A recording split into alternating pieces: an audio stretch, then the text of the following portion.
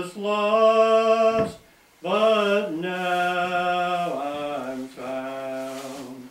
Was August 3rd, blind, 1914, but now Germany declares war I on France. see. 'Twas grace that taught my heart to fear, and grace August 4th, my 1914, Great Britain declares war on Germany. How precious did that grace appear, the hour I first believed. Through many dangers, toils, and snares, I April have 15, 1917, America declares war on Germany. come.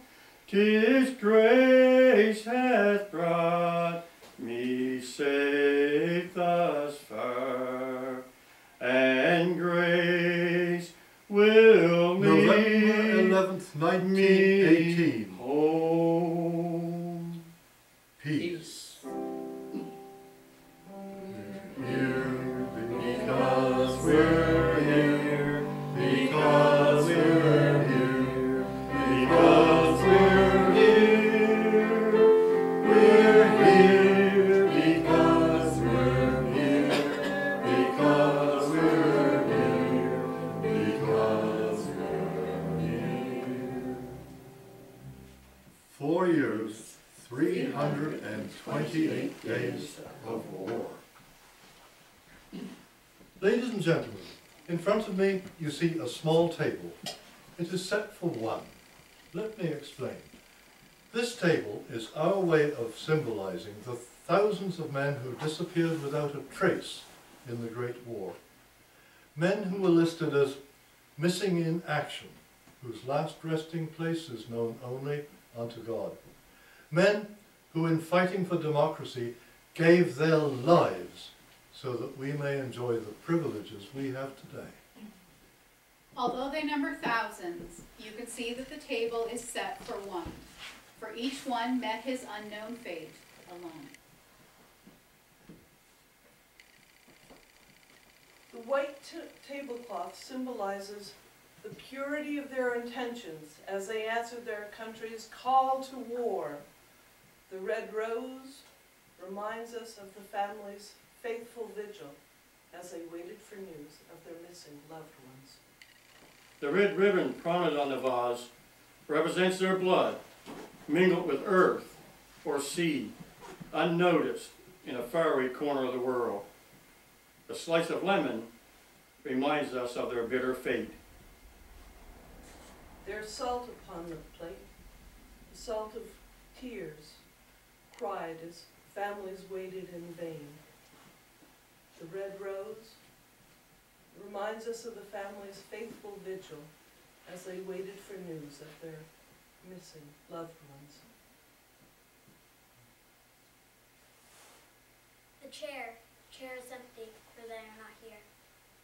All this is to remind us that although we know not where their bodies lie, the memory of their being will remain in our hearts forever.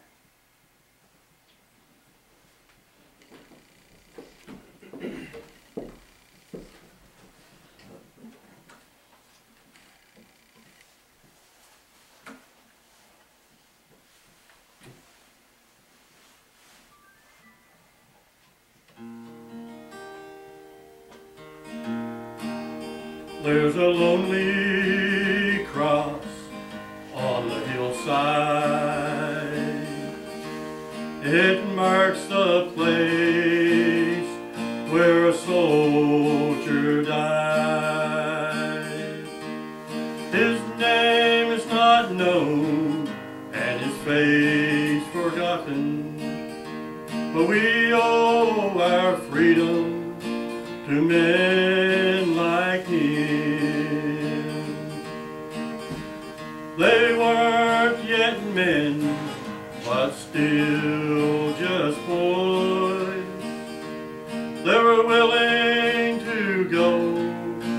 give up life's joys. They lined up to sail across the big sea, willing to die to keep the homeland free.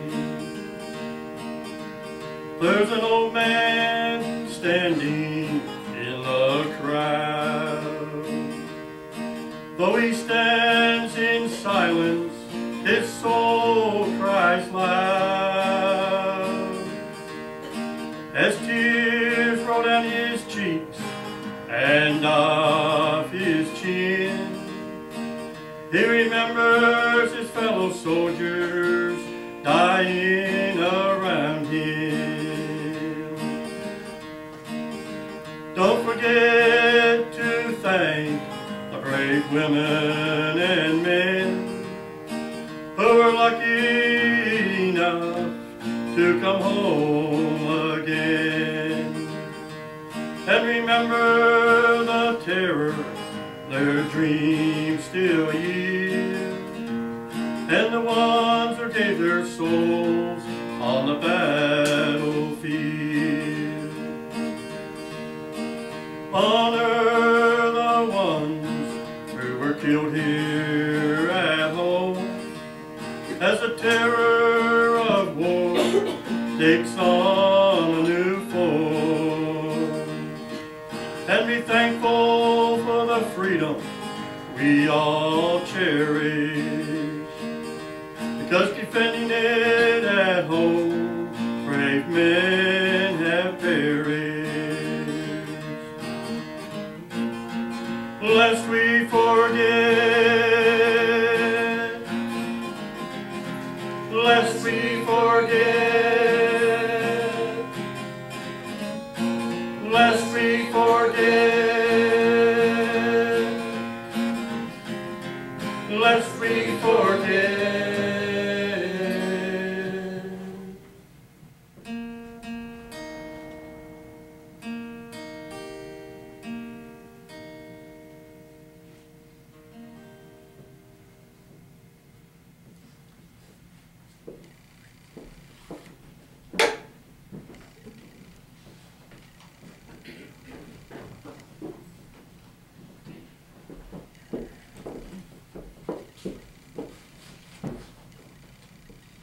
Is your best boy wearing khaki?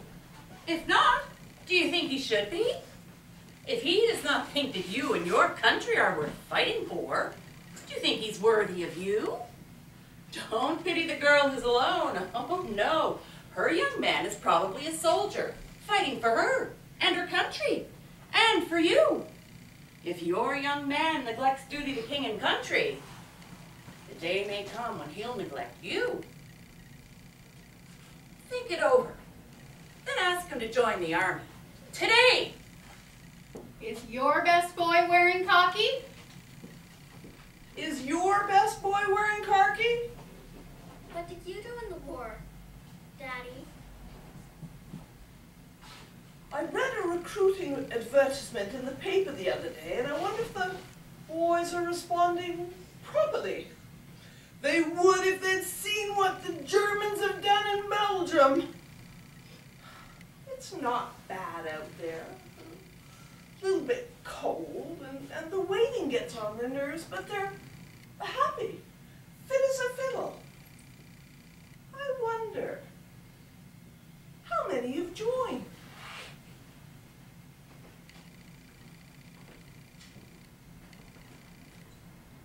I'll always remember the day war was declared.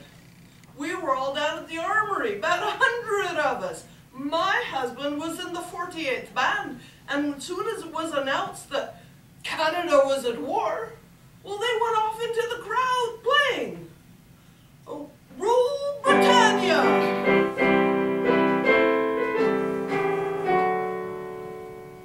Away we went down the street a-following. All of a sudden, a French flag appeared, and then some Union Jacks, and soon you couldn't move because of all the traffic. They were pulling the poles off of the streetcars. They were mobbing us. You'd think we was coming back from a war, not going to one. Montreal, Quebec, August 15th, 1914.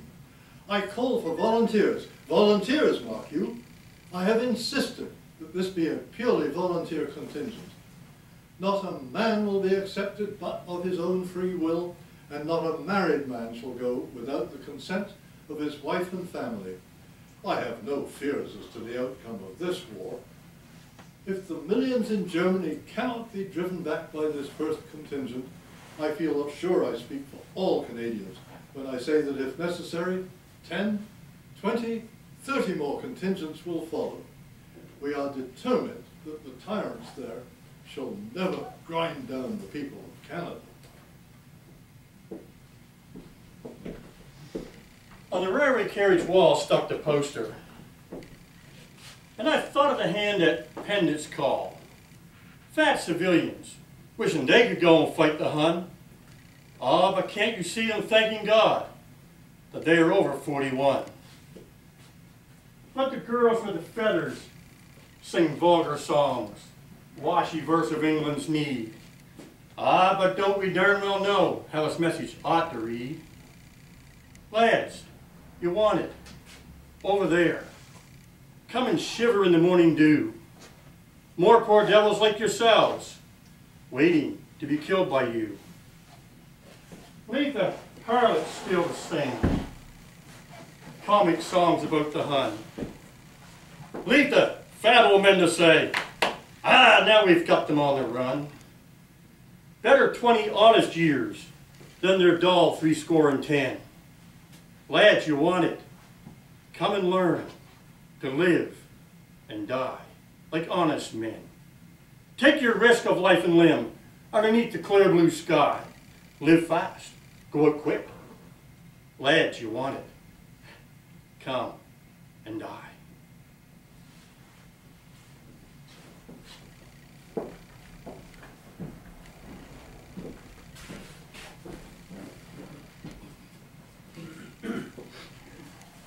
The grub on the Saxonia was hell. After having supper, I went up and gave the sharks a feed, my first seasickness. I'd started feeling poor about 3 p.m., but managed to fight it off until then. I tried to make it to the deck, but I couldn't, so I used a porthole. The young boys were lying around on the deck like a bunch of dogs, some not caring if the ship went to the bottom or not. They were that sick. The Bassett and Neat were located in a brewery adjacent to River Lies. And when we got there, we removed our tunics and trousers and tied them with our identification tags so they could be put through a delousing machine. And when we came inside, we were split into little groups of a dozen or so. And each group was allotted a vat in which we remained immersed up to our necks for 5 glorious minutes. At 5 minutes and 15 seconds, the cold hose was turned on to roast out the laggards. A clean shirt and pants and socks were handed out, and in these we returned to the first building. And anyone who couldn't find his deloused trousers wandered around like lost sheep until he's given another pair, yards too big. And these he had to wear until he could arrange to rip them beyond repair on the next wiring party. Washing fails to kill lice, although, as someone said, it gives them an awful shock. The only way to get rid of these pests, and I have been rid of them for over a month now, is to sprinkle your underclothes with creolin, a disinfectant which our sanitary men use around latrines. It is an extract of tar. After application, when a man begins to sweat, he suffers the tortures of Hades. But it was worth the suffering. What luxury it was to lie down and sleep at night, instead of rolling and groaning, tearing madly at your flesh with your fingernails. They speak of trenches. No. Trenches is too romantic a name. These were just ditches. Ordinary, common ditches. And as time went by, these became filthy. We had no garbage disposal, no sewage disposal. You would simply dig a little trench off the main trench, then dig a deep hole. And that disgusting thing would be a latrine. And everything that we didn't want, we just threw up and over for the rats and the flies. And if you could stand in a place where with powerful binoculars you could see these trenches, you would see a strange line of disgusting garbage wandering uphill and down dale for as far as the eye could see. And in this gross filth, men lived.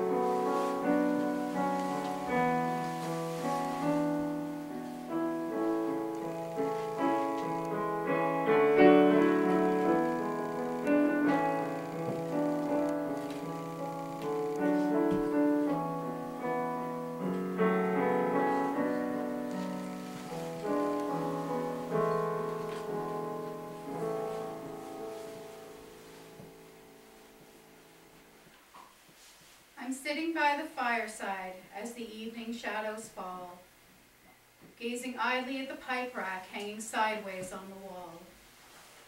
Underneath it in a corner, I can see an empty chair and a pair of well-worn slippers that are waiting for you there.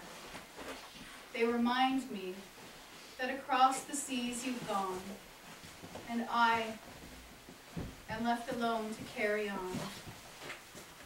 Somewhere in France, yonder across the sea, while I am here fondly dreaming of you, there you are dreaming of me. And you will know, where'er you go, my heart is faithful and true. Though you're far, far away, every hour of the day, I am somewhere in France with you.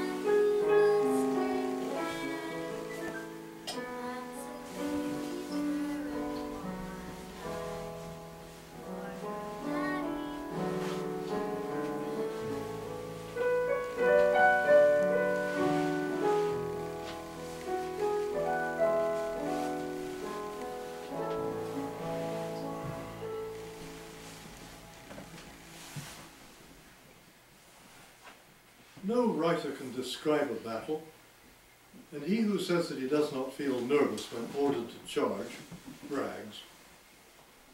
After Tiamat and Louvain, we scattered and rode precipitately here and there, trying to reach Brussels. We chummed up, and as our horses were quite done in, we decided to dismount and rest. We hid behind a thick hedge. After some rest, and whilst discussing our next move, we noticed a faint light down the vale. We immediately made for this light. We arrived at a house, front door open, windows shattered, roof nearly off. There was no one to be seen. We went in the cellar, and there found what was hardly believable. 3 creatures, one partially dressed, dead, and leaning against the wall, a child clinging to her. Another woman beside them, quite unconscious. We were debating what to do for the child when we were surprised by the entry of 2 Germans. Then began a strife impossible to describe. The intruders were overcome and killed. When we calmed down a bit, we were horrified to find the child's head beaten to a pulp and the second woman dead. We covered the poor creatures as best we could, and since we could do no more, we decided to rest. We found plenty of bread, dry fish, pickles, and a few bottles of beer. We lit another candle, and taking this bit of paper and my indispensable bottle of ink, I squatted down and took a record of the horrid scene. Don't be too severe on my artistic attempts, for I am out of it. It is as I saw it. God help me.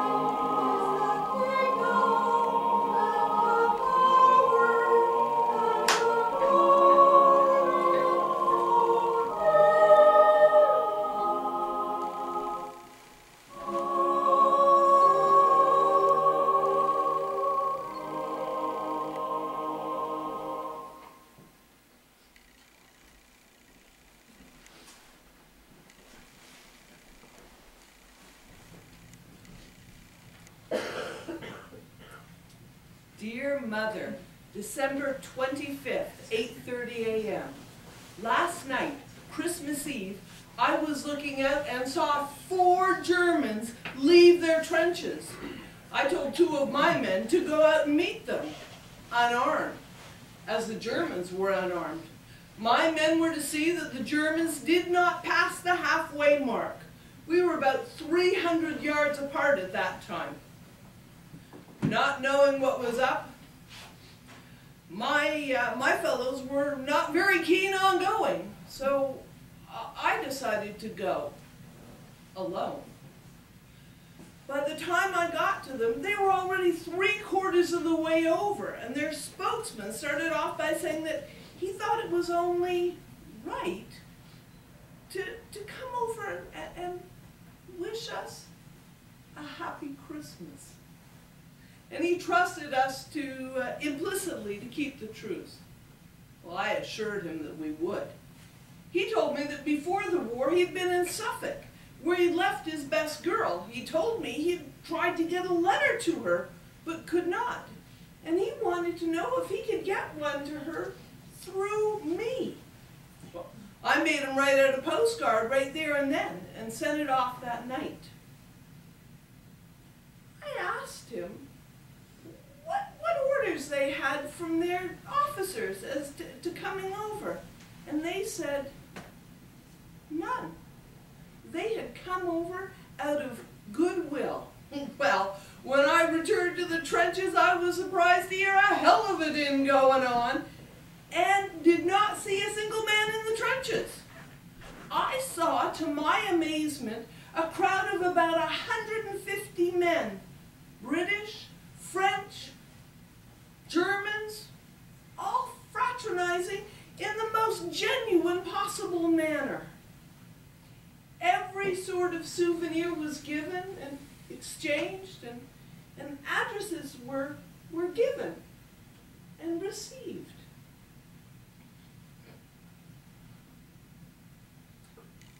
And photos of family were shown. Well, a German NCO, mother, that's a non-commissioned officer, started his fellows off on some marching tunes. And when they had finished, I sent note to the boys of bonny Scotland. And so we went on singing everything from Jolly Old King Wenceslas right down to the ordinary Tommy song. We all ended up with Old Lang Syne, which we all, English, Scotch, Canadians, Prussians, we all joined in. It was absolutely astounding. If I'd seen it on a cinematographic film, I would have said it was faked.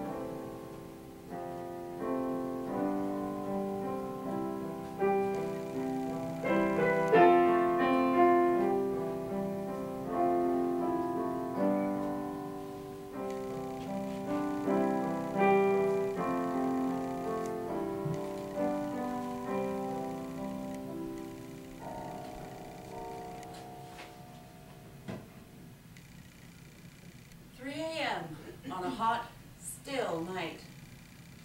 No, nurse, I can't sleep. Sit with me a little, will you, nurse? The words were whispered very low.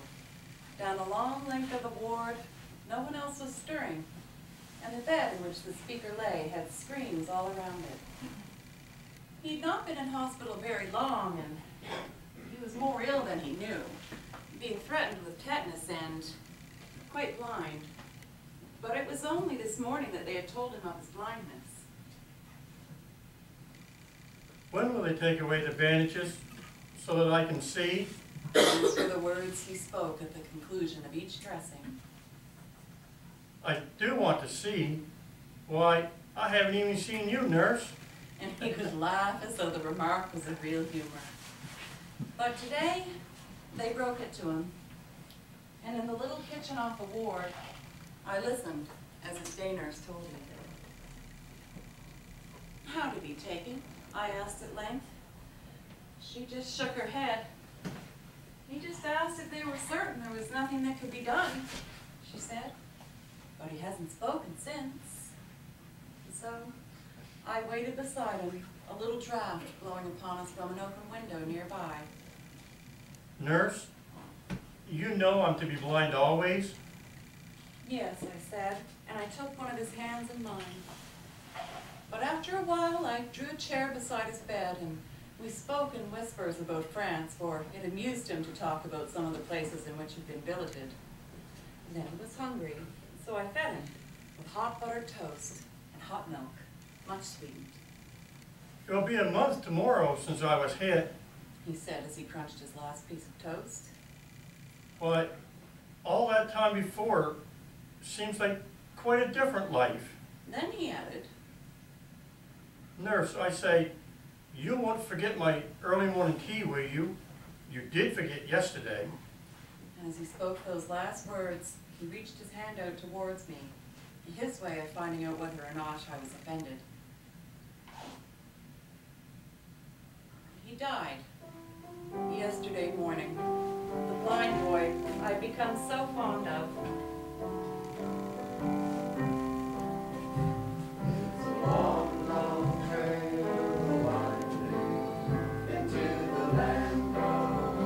There was a concert playing, and for a while, after they told me, I stood idle and listened to the singing.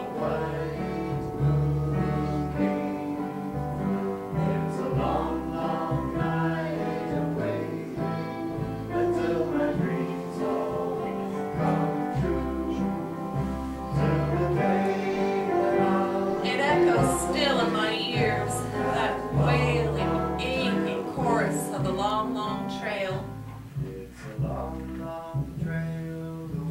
All the men were singing it, and there, beneath the window where I'd grown so used to the sight of blue draped screens, was an empty bed, white and fresh, a suit of pajamas underneath the pillows,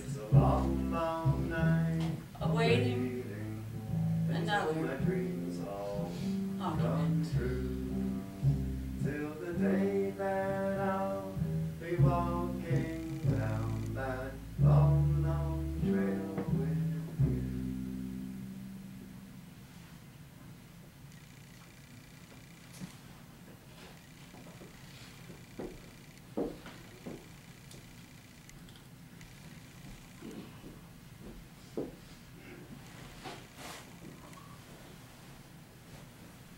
It saddens me to think of these youngsters who left home with flags waving and bands playing. What a finish to a young life. I was among those who volunteered for a burial party.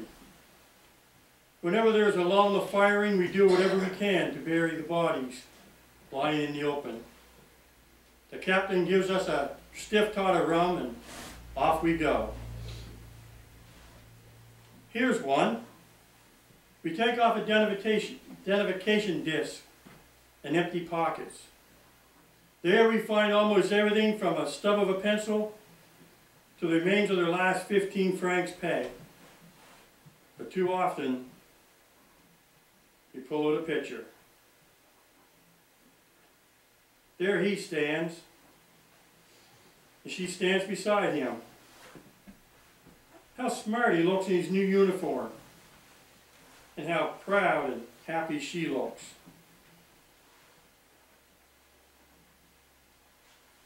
Here's a family group. There he is.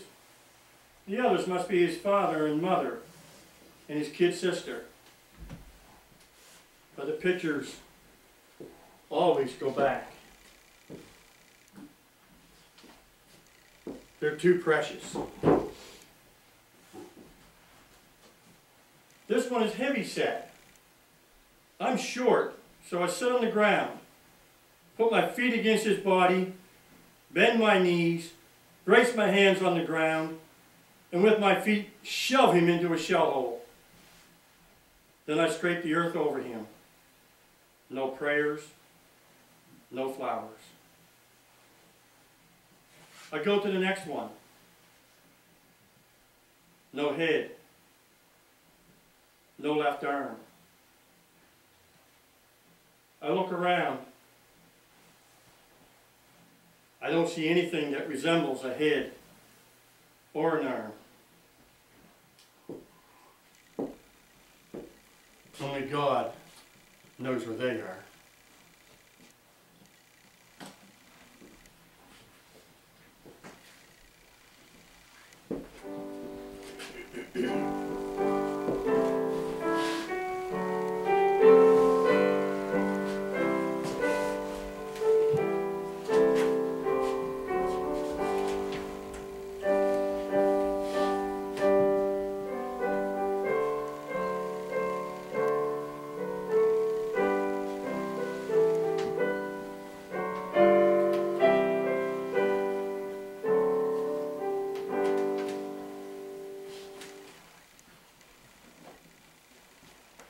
Madam, I regret to inform you that Bertram Phillips, 11th Battalion, Middlesex Regiment, General Service, is ill at the 38th Field Ambulance to France, suffering from wounds and shock.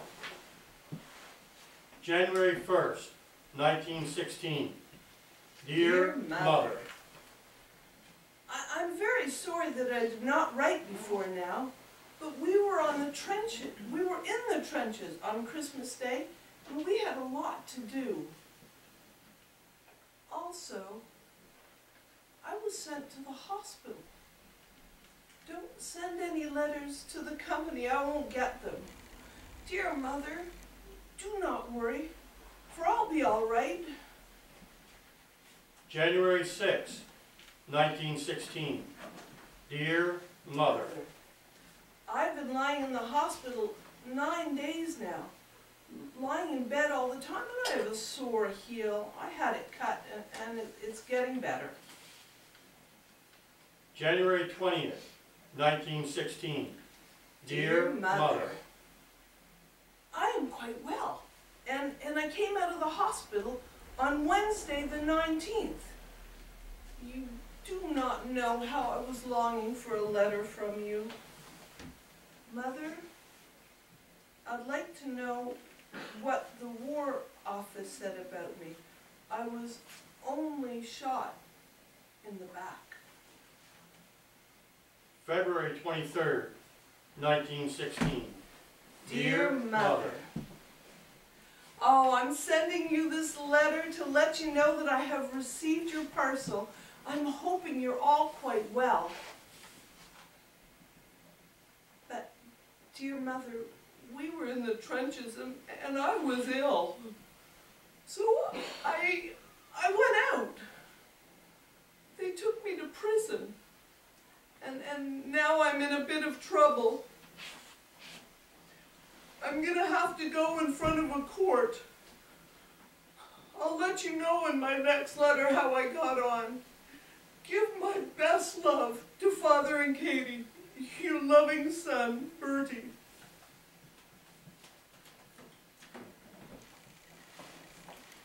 Madam, I am directed to inform you that a report has been received from the War Office to the effect that Bertram Phillips, 11th Battalion, Middlesex Regiment, General Service, was sentenced after trial by court-martial to suffer death by being shot for desertion, and that the sentence was duly carried out on the 20th of March 1916. I am your obedient servant, P.G. Handley, 2nd Lieutenant, Infantry Records.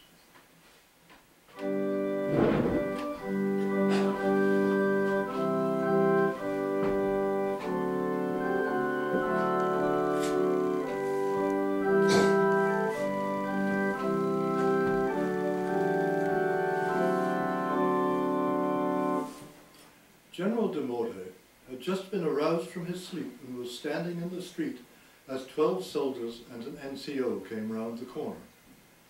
A firing party. My heart sank and a feeling of horror overcame me, for an execution was about to take place. General de Morde gave a look, then held up his hand, and the party halted. With his characteristic quick step, he went up to the doomed man. He asked what he had been condemned for. It was for abandoning his post. The general then began to talk to the man. Quite simply, he explained discipline to him. Abandoning your post was letting down your pals. More, it was letting down your country. He spoke of the necessity of example, how some could do their duty without prompting, but others, less strong, had to know and understand the supreme cost of failure. He told the condemned man that his crime was not venial, not low, and that he must die as an example so that others should not fail. Surprisingly, the wretch agreed. The burden of infamy was lifted from his shoulders. He saw a glimmer of something, maybe redemption, in his own eyes.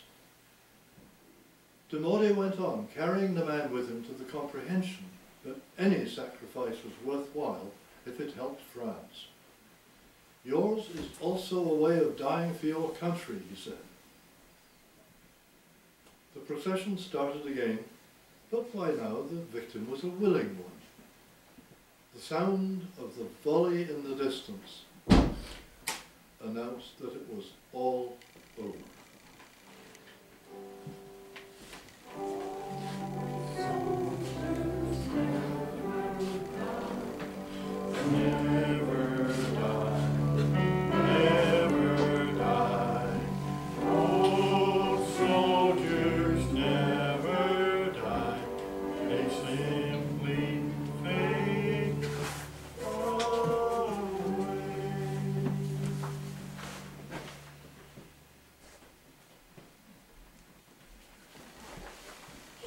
Matter through and he was prepared to die.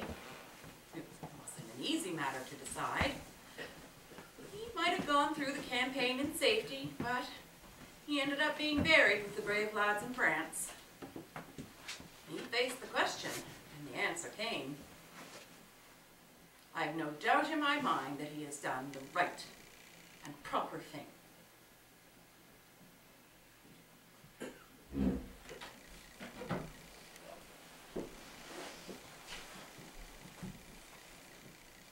I knew two lads who had shot themselves. They just couldn't take it. They went half crazy. And of course, nothing was said about it. And their next of kin were notified like everyone else's, killed in action. One lad in particular I knew quite well. He must have been about 30. He had been a clerk in a lawyer's office. A very quiet type and a well-educated lad. And a darn good soldier. He'd been over there about a long time before he went haywire, and then he just got quieter and quieter. I found out afterwards that he had heard from someone back in Canada that his wife had been running around on him. He just went to a quiet place and said goodbye.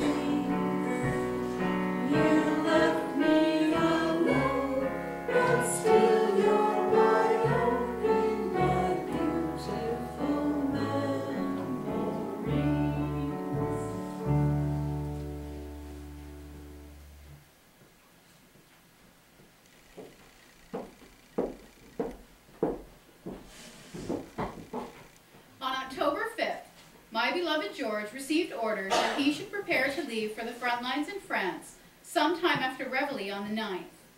It was more luck than anything that I met him at the Cannon Street station in London, as I had been given the wrong address in Shorncliffe. But luck was with us, and we subsequently met outside the station.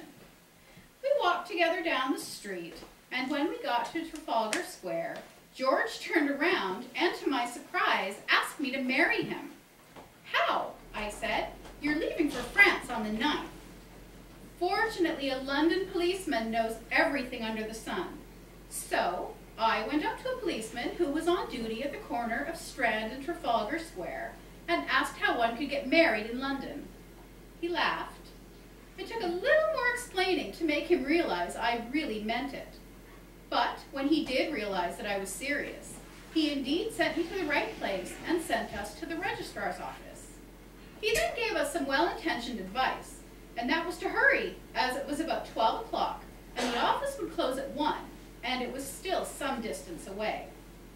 We arrived 5 minutes before closing, but because there was not enough time to perform the ceremony before closing, the registrar promised to perform the ceremony on the morning of Monday the 9th at 10 a.m., a mere 2 hours before George was to report to the 107th Battalion, Canadian Pioneers. We spent the weekend buying a few things that George would need in France. On Sunday, we went down to Folkestone Harbour to inform George's commanding officer of our plans to marry and to ensure him that George would indeed meet the 12 o'clock departure deadline.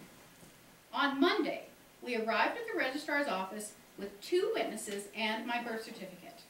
When the registrar heard that I did not have the consent of my father, he studied my birth certificate with great care. I insisted that I had been of age for 20 days, so there could be no objection. The registrar consented with a paternal smile, and a couple of minutes later, with a gold ring borrowed from a friend, I became Mrs. George Blom. A few moments later, Big Ben chimed the hour, and after a passionate kiss, my husband left to join his regiment. Mrs. George H. Blom, married October 9th, 1917.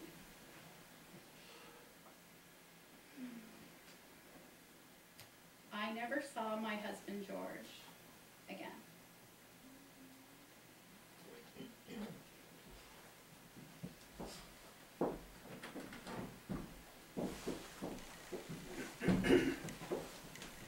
I took the mail first to the fire command post located in the bank next to McRae's. And then I crossed over past the little cemetery to the Ray's farmhouse where the mess was located. I saw him sitting on the ambulance step, a pad on his knee. He looked up when I approached, then continued to write. Here's my senior officer, second in command of my brigade. I did not interrupt him. He wrote on for 5 minutes more. And then, when I handed him his mail, he handed me his pad. His face had looked very tired, yet calm as he wrote. And he would look around from time to time, his glance strained to Helmer's grave.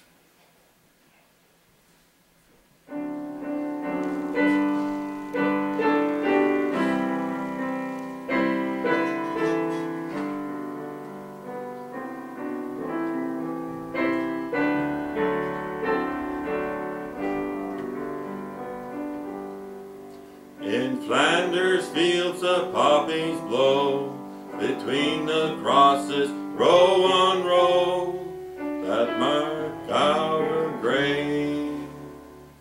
And in the sky the lark still bravely singing fly, there's heard amid the guns below. We are the dead, short days ago we lived, felt dawn, saw sunset glow, loved and were loved, and now we lie on Flanders field.